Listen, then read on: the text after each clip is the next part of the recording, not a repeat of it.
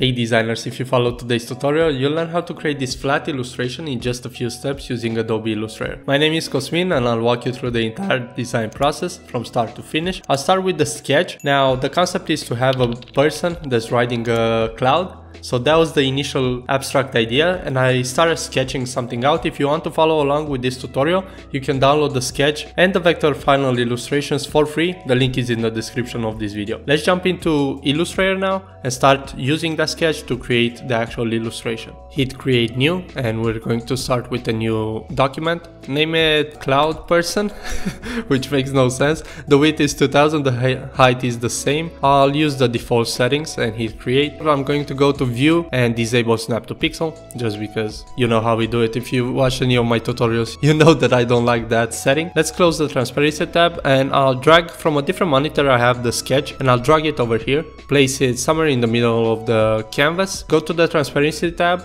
It's over here on the right hand side, leave it to normal and just lower it to somewhere around 20%. And from the layers panel, I'm going to open these up, lock the layer up so I won't accidentally hit it. So even if I click on it, I'm not going to be able to move it. Let's switch to the pen tool because we're going to start tracing this illustration. I'm going to select an empty fill and leave the stroke color to black. The stroke size is going to be about 2 points maybe. I'm going to see how that looks, then maybe move to something bigger or smaller depending on how good that looks. I'm going to start tracing individual elements. For example, this hand. Try to be as loose as possible and not have too many straight lines. This would work. Let's see if this is enough. Maybe make it a little bit bigger, make it 3 points. Okay, and I'm going to continue using the pen tool and start drawing on top of it. One thing to look for, you don't want paths going over like this. You like for them to mimic like it's the same line, right? Even though it will be made out of a lot of lines right here in this illustration. Let's continue where we left off and create this series of waves. I'm going to take a few chances and make it a bit more dynamic. As you can see here, this one kind of goes all the way around. So the way I'm going to do it is create one straight line and then choose the selection by hitting down V, so you are deselected right now,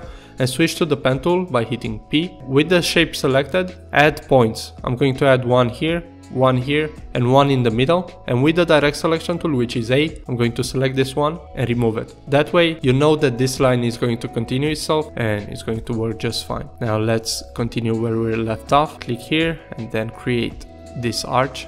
Now I'm going to have to complete this arch. So start from here and let's see if this would work. Now this is a bit too much. As you can see, like there's a dip over here. So I'm going to create just that. This is way better, even though I don't really like how it looks right here.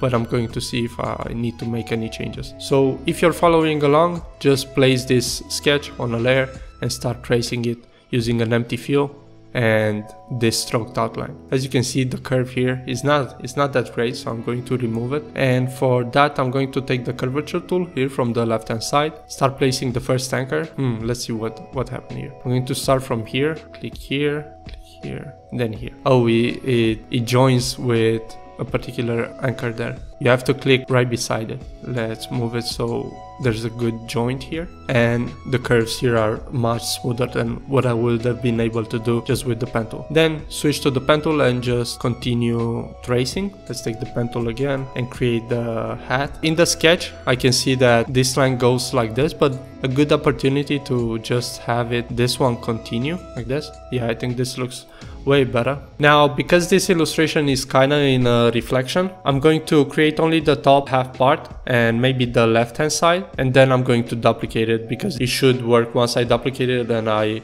rotate it around, it should look good. For this cloud, I'm going to take the ellipse tool and start creating a round circle. Let's try and keep it the same as this one. This looks good. And now while holding down the Alt key, I'm going to make a duplicate and see where it matches right there. These ones I want to merge. So for that, I'll go to the window, Pathfinder panel, hit merge. It doesn't work. Okay, then I'll take the shape builder tool and just merge these two. As you can see, it overlaps over here. So what I would like to do, create anchor points where these shapes should end. Create point over there, and a point over here, and then remove all of the other ones with the direct selection tool. So switch to the direct selection tool, click on it once and hit delete or backspace or whatever you'd like. This is the final one. Oh, okay, so it actually ended here. Okay, I need to add an additional one and get rid of these ones. Also, there's a small circle right here. The last thing that I need to trace from this top half is the hand over here. Let's zoom in and try to continue this line and create a hand. With this half selected, select all of it right here, go to the rotate tool, click somewhere around, and while holding down the Alt key, make a duplicate, and then let's move it and place it on top of the initial sketch. Let's see if it looks good. Something like this should be good. Now let's create this shape, same here, and over here I'm going to connect these two parts with a simple shape. This is roughly what it should look like once you stop tracing this illustration. I'm going to include this in the description of this video as well. You'll have all of the steps, and before we move forward we would need to toggle the lock layer, which is the sketch. Click on it and then maybe remove it or just make it not visible. For this illustration to work, you need now to choose an accent color. I'm going to use probably a yellow color just because I feel like that's a pretty nice shade to work with. So for that, I'll take the rectangle tool and I'll create a rectangle which is the size of the canvas actually. Let's choose a color to start with. I'm going to choose this orange, select an empty stroke. Let's double click on the fill and I'm going to make adjustments. Maybe use some like this. This yellow is kind of like a pale yellow. Maybe add more saturation to it, even lighter than this, something like this. Right click, arrange it, send it to the back. And now I'm going to have to lock this layer up since it's right here at the bottom.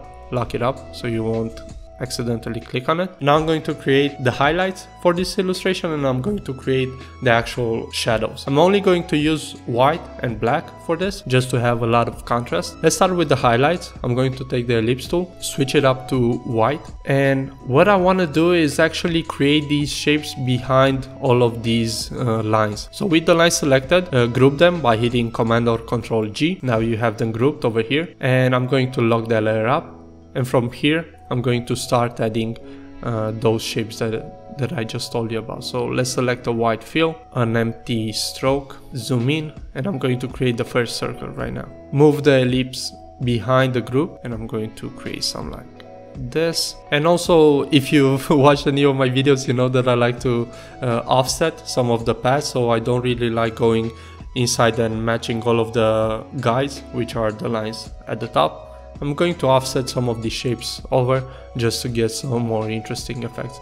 With the Alt key selected, I'm going to make a duplicate, and same thing here at the bottom, and create one at the top as well. The only thing I'm going to highlight as well is the face and maybe this part as well. So for that, I'll take the same pen tool and just go over these shapes as close as possible. Okay, let's click here, go over to the bottom. Let's move it behind. I'm using Command left bracket to send it behind. Same thing over here. It's kind of harder to to trace these illustrations when they're upside down, but I'm guessing that's the fun part of it. Send it to the back. And now I need maybe even add some shapes over here. See, so I don't really like to just create the shapes that are following and then offset them by a few pixels. Just feel free to place them wherever you want, because in the end it doesn't really matter. All it matters is if the composition is right and looks good to you. Now I'm going to add some shadows to this portion just to add some contrast, and for those shadows I'm going to actually use the black color I'm using for the lines as well. I'm going to start taking the pen tool, set a black fill, and I need to figure out how I'm going to have those paths look. So I'm going to start with maybe these clouds, and I'm going to create some wavy shapes. Again, try to follow it as much as possible if you like to do it. If not, that's fine as well. Let's try and have some like this. Don't really like the curvature here. And for the right hand side, I'm going to try to do something very similar, then move a bit like so. Yeah, this one doesn't look that good, so with the direct selection tool you can start making adjustments until you find something that looks decent enough. For example, this one is a bit too much right over here, but if you don't like the way it looks, one thing you could do is just take the smooth tool and start going on top of it. So with it selected, I'll go over here and take the smooth tool. If you can't see this, keep in mind that I'm using an Essential Classic workspace. Just move to that and you should be able to see it. Make this smaller and go with the smooth tool. As you can see here, for example, that curve looked pretty bad. After a couple times of going over on top of it, you're going to see changes that I feel like are looking way better than they used to. Switch back to the pen tool and let's move to this portion over here. Even go a bit weird with it, just because it's going to end up looking way better in my opinion. Again, this is the style that I like doing. If you like to actually color inside these shapes, go for it. There's no real rule to it. As you can see right here, it doesn't look really good. So I'm going to take this anchor point and drag it over so I have a pretty clean curve. I'm going to do the same thing on this side as well. As you can see, it sampled the white color, so we'll need to take eyedropper tool, that's I on the keyboard, and sample the black color. If you have any kind of small overlap like this, I would recommend just trying to cover it up, just because it doesn't look good in terms of visual tension. Try to stay away from it. As you can see, for example, here there are a lot of things going on. So you have this line, you have the accent color, then the white color, and then the black one in a very small space. So if you like to remove that, just drag the anchors and make sure to cover it up. Here I can see some visual tension as well, just because you have the white element overlapping. Didn't look right, but now it does. The last one is probably this one. I'm going to try to forget how I did it on the top hand side and try to do something different with this one. Take these shapes so it comes something like this. Let's sample the black color for this one, and for the last part I'm going to start from here. The thing is that when you're going to use fields like this, you won't be able to see what's going on over here. So that should actually help you create something more unique in terms of how you're going to trace this illustration. Let's close this off and send it behind, even though it doesn't really matter because you can't really see stroke outline.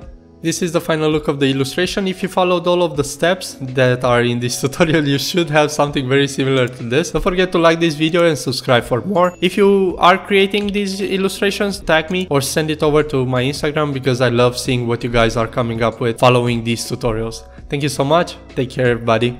Bye.